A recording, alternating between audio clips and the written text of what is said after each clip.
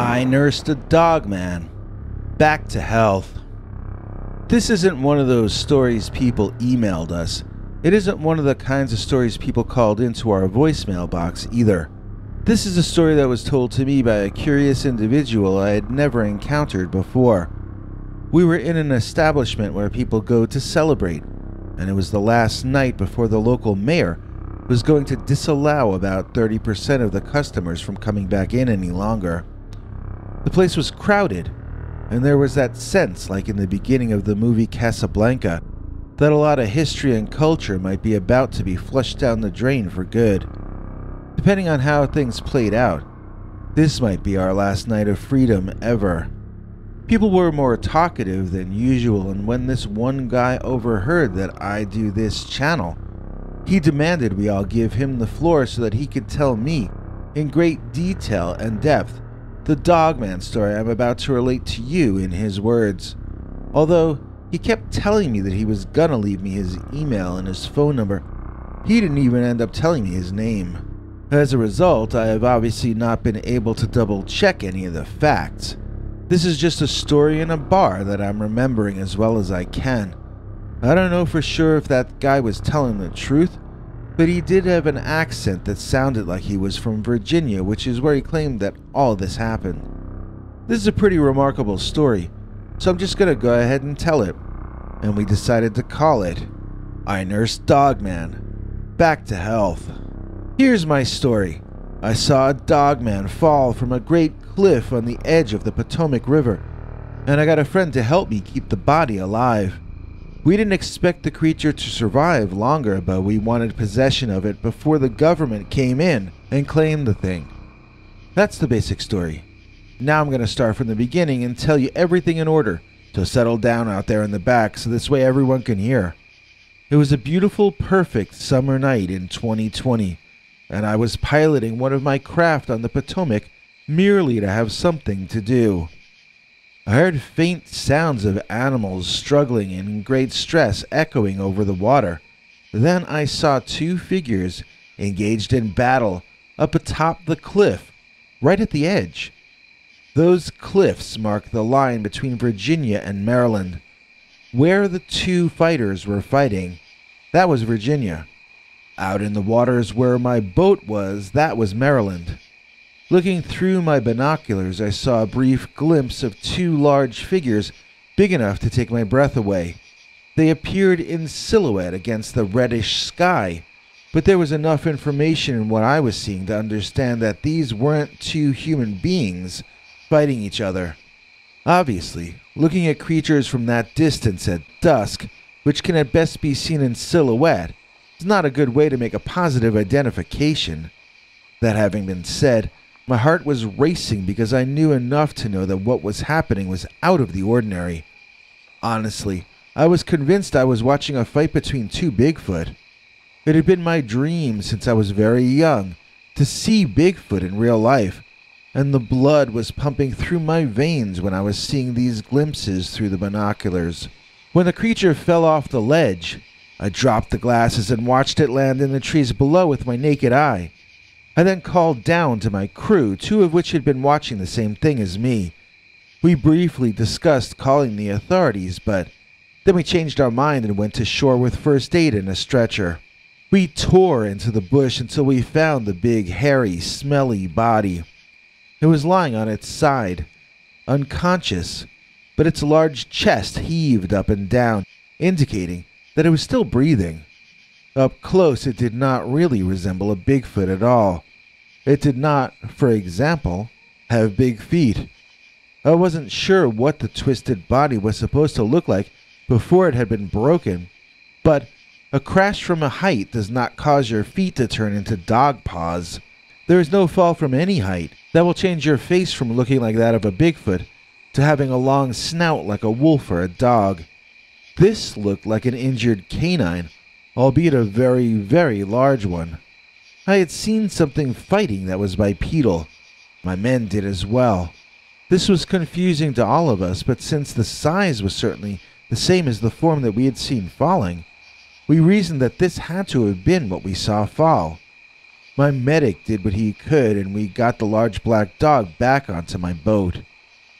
We looked online trying to find the kind of dog that resembled this one, but we drew a blank. Even if this wasn't a Sasquatch, it seemed to be more than just a dog. I needed a makeshift hospital off the radar of the law, the public, and the press. A place to restore the dog to health if possible. I had no facilities like that of my own. I knew a guy I had done some business with a few times. I thought he might be interested in seeing this pooch. He had a lot of theories about the North American upright walking canine for reasons I can't get into, and I thought he would want to help me out with this particular project. I wasn't sure that I had a dying werewolf on my boat, but I wasn't sure I didn't. He had my boat meet his helicopter at an undisclosed location, and we did a MASH-style airlift for the Dogman. Me and one of my crew hummed that Alan Alda theme song as we flew out of there. Some people get confused when talking to me about all this, and they think that we helicoptered the creature from where he fell off the cliff. That is not true. We rescued him onto the boat, made arrangements for the boat to receive the helicopter at a different and secret location, and then the cryptid was taken to a secret place that belongs to the helicopter guy. That's where the Dogman, or whatever he was, would be afforded the chance at healing his broken bones. Let's call the helicopter guy Dr. X, even though I don't think he's actually a medical doctor. I think he just employs them. Anyway, he was king of this little part of the world, and even though he didn't wear metal armor and a green cloak, he still reminded me of Dr. Doom from the Fantastic Four comic books. So Dr. X had his men in lab coats take care of our mystery pooch while I got to hang around and watch. At first they would consult me about what we should do next, and then after a short period, they began to just do what they wanted without even cluing me in beforehand. Soon, they were giving me stink eye for even asking questions. Dr. X and his people sedated the creature, then kept it that way for well over a month, while placing its limbs in casts to give them time to heal. During the process, which was all video recorded, I'm certain, I began to lose control of what was happening. I was told to stay out of the dog room. I was forced to watch the creature on the video monitor from another location. I was treated as an annoyance, when I was pretty sure that was my dog creature that these people were experimenting on. You could tell from their increasingly heightened reactions and behavior concerning that animal that they were becoming more and more convinced that they had their hands on something important. Nobody ever said that to me in words, but I think this was another reason they were trying to force me out of the picture. They wanted this prize for themselves. They didn't want me to realize what I would be giving up to them. I know that my crew and I probably should have handed the Dogman over to the authorities when we still had the chance, but let's face it, the authorities were no less corrupt than we were. It was already too late by then anyway. Dr. X and I had already decided to play God. The time approached when we knew the dog-headed creature's bones were almost fully healed. We had been moving his limbs in his coma to keep the muscles from fully atrophying, but the creature did appear somewhat thinner in that hospital room. I overheard conversations discussing allowing the animal space to exercise his limbs and come back to full strength. It wasn't known if he would even be able to stand at first. It wasn't known how he would react to waking up inside a hospital room. Really stupid, pointless, endless conversations about the monster's feelings. The decision was made without any input from me to revive him under the stars out of doors. The wolf creature would thereby feel better about it all, you see. I argued for security over feelings, so Dr. X had a large, clear plastic dome-shaped tent erected in the rear of the facility. This way the wolf could see the stars overhead, but we'd have an enclosed enough space that we could hopefully prevent anything disastrous from happening. Dr. X's medical staff kept mocking me for my worrying, saying that the Dogman was not even going to be strong enough to stand up for another week at least. It was decided. The doctor and I would remain inside with some of his people monitoring the progress of events out in the tent. We had the ability to pull the plug in a few different ways, and we had security armed with tranquilizer guns surrounding the operating tent. If all went completely wrong, we had the ability to release gas pellets into the tent remotely and put everyone to sleep within a matter of seconds. Well, everything went wrong all right, and it did so quickly. When given an injection to revive him, the Dogman opened his eyes almost immediately, seeing himself surrounded by humans inside a giant tent. He became frantically agitated, pulling at his restraints, most especially the ones that crossed his chest and were bound together by the logo of Dr. X's company. It didn't seem to take any time at all for the Dogman to be up off the table, a feat we had been promised would take days to happen after his restraints were removed. From a human-style sitting position with his legs hanging off the operating table, that dog-headed ape-man grabbed one of the medical assistants by his chest and flung him across the room with one arm, bowling over a number of the other workers and a lot of expensive equipment in the process. Even with atrophied muscles, he was still stronger than 20 men. We released the gas pellets from our end. On the monitors, we saw the remaining personnel collapse to the floor, and we saw the Dogman run away on his very strong-looking hind legs past the edge of our video monitoring equipment. I watched that part of the video over and over and over again. The creature, whatever it was, ran upright like a man. I thought I might have detected a slight limp, but it was too short a segment of video for me to be certain about that.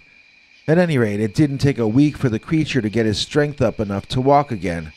The medical staff had completely underestimated this animal in every possible way. Dr. X started barking orders to people both in that room and outside, organizing a manhunt for that non-human creature. There was nothing for me to do but sit there and think, which had become a painful thing to do. When that Dogman ran out of that pointless, stupid outdoor operating tent and got away, he still wore the logo of the doctor's company branded across his chest, like he was a promotional toy for their brand. The Dogman certainly was something the doctor had wanted to take credit for. If anyone was severely injured or worse because of that animal man's getaway, would the company be as willing to take the blame? Or was that why I was being kept around? To use as a scapegoat? To blame me if things went terribly wrong? What if they never caught up to the creature? What if the Dogman got away and couldn't be recaptured? Would all this video be studied? Or would all the data be destroyed for legal reasons? Wouldn't the community that the creature was released into be able to sue? What if the whole state could sue? Who would they sue? The doctor? Or me? The disagreements between me and Dr. X got worse around this time, and I have to admit, I was beginning to become a bit paranoid as well. I wasn't sure who was out to get me, but I was sure someone was. It took over 2 days to track the beast down, but I was awakened with the news before dawn and told to meet with the doctor and his chief team at specific coordinates. When I arrived, we were hustled into an armored vehicle, then on the way informed that the Dogman had been captured by a special operations team. They had him sedated and under control. The doctor and his team and I were to inspect him before he was brought back to the facility. We would be most likely to recognize if anything were different with him than before. Well, when we showed up at the coordinates that the team had given us, we found their vehicle all right. And we found some of the team. Or some parts of them, anyway. We did not see the Dogman anywhere, though. It was a complete disaster. There were no survivors, other than the Dogman, who was supposed to have been under sedation. What had happened? Had the creature really been sedated? Had it become used to the sedation? Did it require more to keep a healthy Dogman unconscious, as opposed to a sick Dogman who had just fallen off a tall cliff? We reviewed the video, and it did seem as though the Dogman was in fact sedated. We see him in the video being fired upon with the tranquilizer weaponry, and we do in fact see that Dogman collapsing to the ground in unconsciousness. We do in fact hear a bit of Dogman snoring in the audio portion of the digital video. Then, we have some footage of the team tying the Dogman into its constraints and placing it inside their ambulance, ready for us to inspect when we arrived. And then there's this footage of utter carnage, more sickening than a Lloyd Kaufman movie, but real. The werewolf is here, the werewolf is there, the werewolf is everywhere. I could see for the first time how effortlessly and gracefully it moved.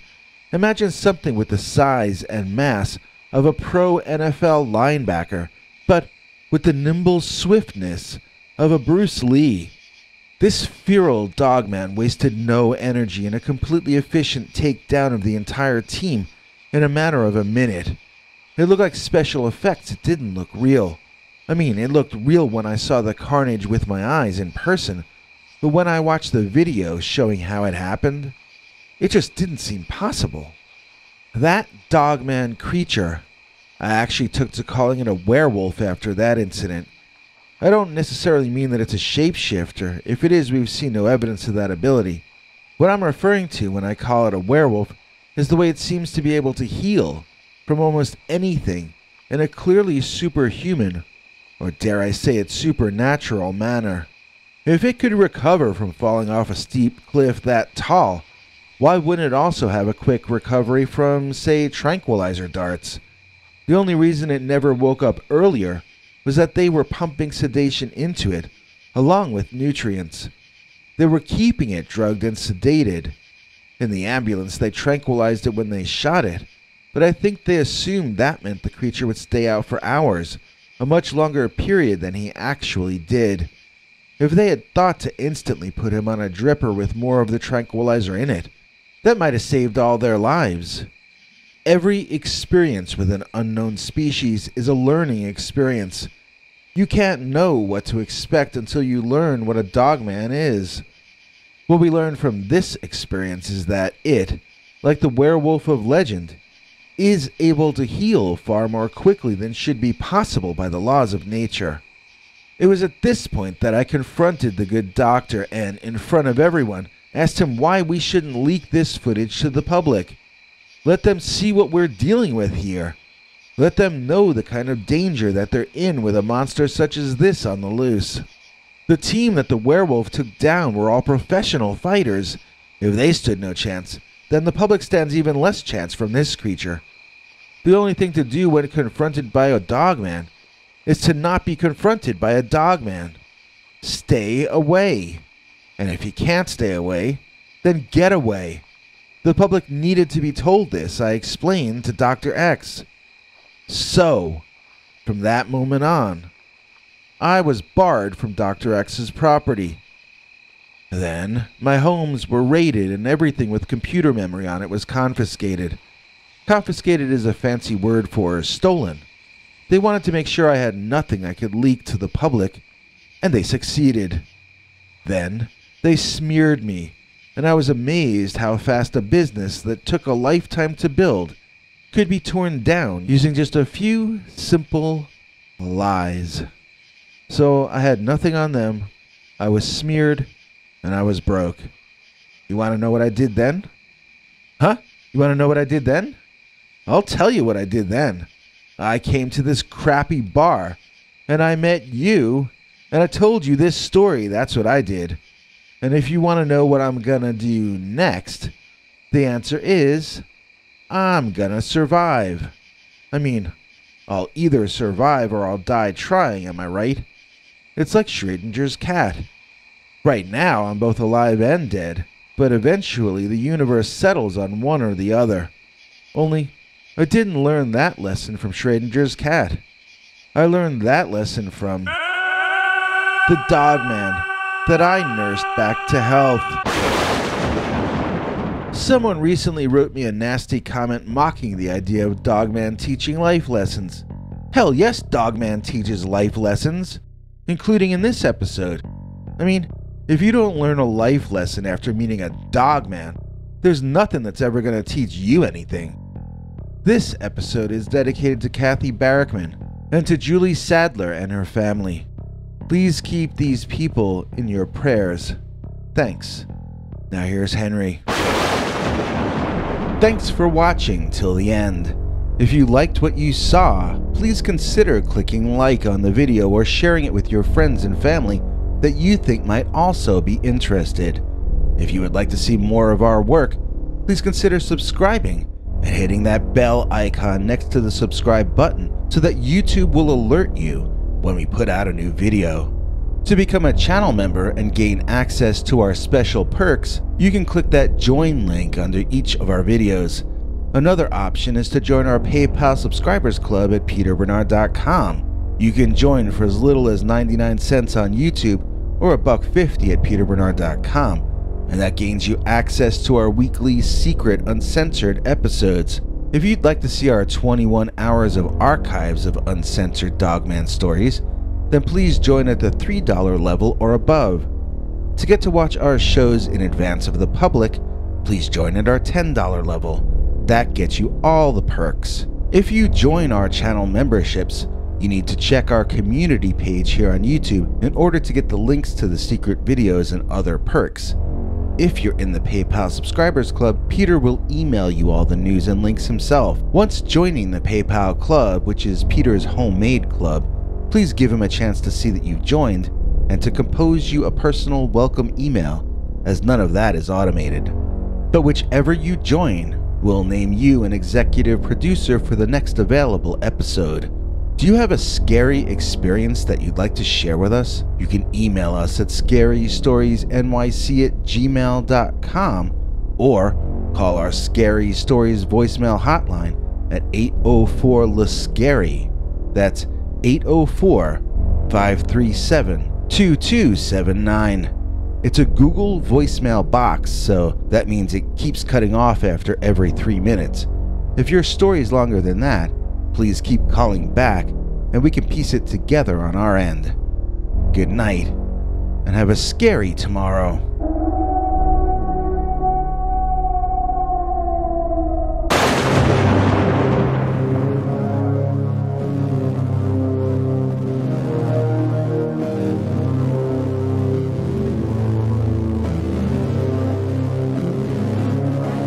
Come back for more scary stories.